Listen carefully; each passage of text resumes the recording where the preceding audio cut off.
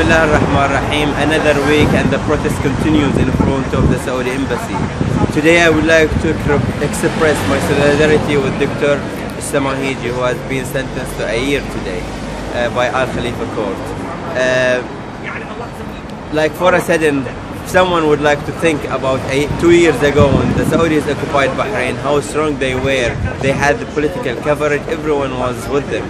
But if you look now how badly they've been isolated by their own allies, by the US, and the last slap they received from Oman, something is incredible. I believe I'm looking at the victory of the Bahraini nation. Our revolution has started in order to end by an end of the dictators in the whole region.